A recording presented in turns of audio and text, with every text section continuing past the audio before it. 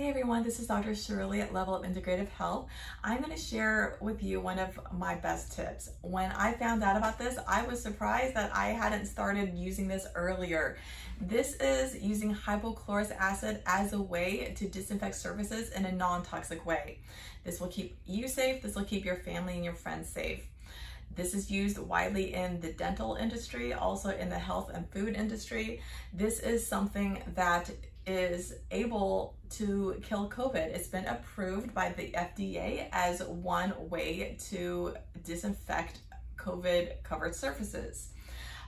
This is so powerful that our bodies make it. It's part of our immune response, but it's also safe and gentle to us. It's important in terms of limiting our toxic exposure. We want to kill the bacteria, we want to kill viruses, but we want to keep ourselves safe. So hypochlorous acid is a really gentle acid, toxic to microbes, but not to us.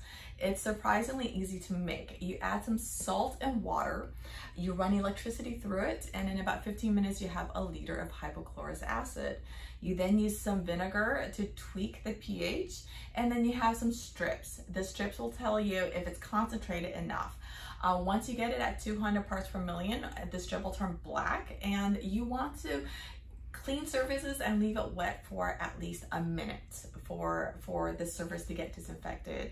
You can use a spray or you can also use a mister. Either is okay. But this is one really important way to keep yourself safe and not use something toxic like bleach, or not use something toxic like some of the alcohol preparations we've been seeing get banned now.